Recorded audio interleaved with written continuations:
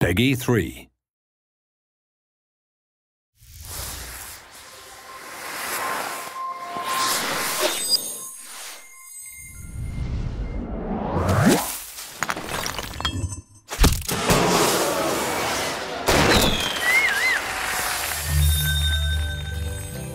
Create is a game for all ages about creativity. It's both about visual creativity as well as creative problem solving. I think the thing we create that I'm most proud of is that we were able to take a series of tools, artistic tools, and put them in the hands of the player.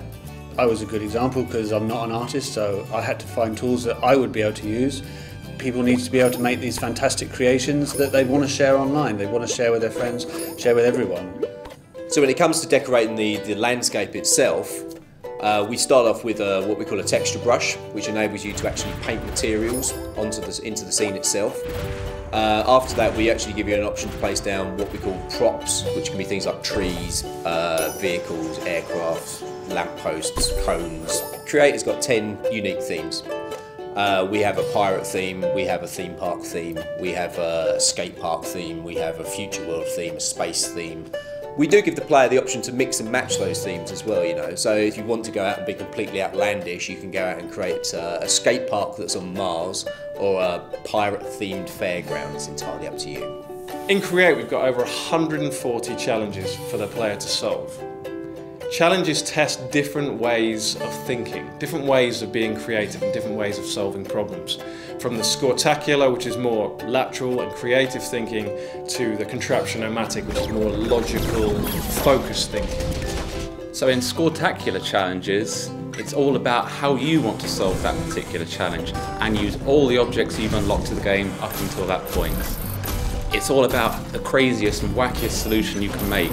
It's the part of the game where our rules are off and it's up to the player in how they solve that particular challenge.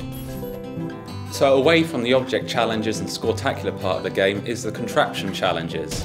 And these are where we give the player a selection of parts which then they have to build the solution to the problem.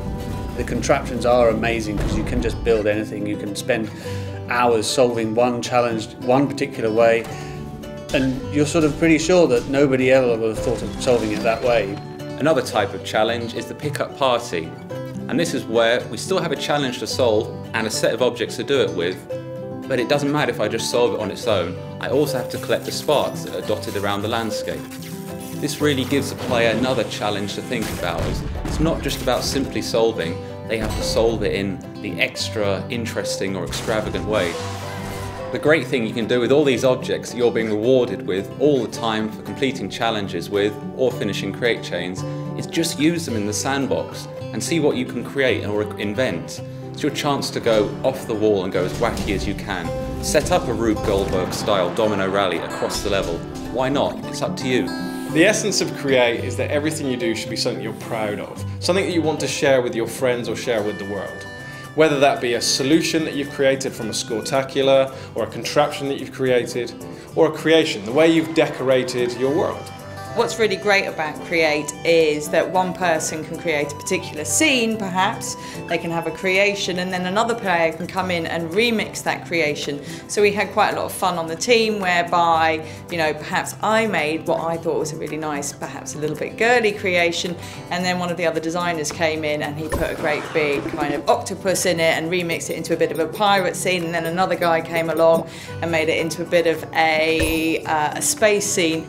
So as well as being able to share your creations, you can also share your challenges with friends and with the world.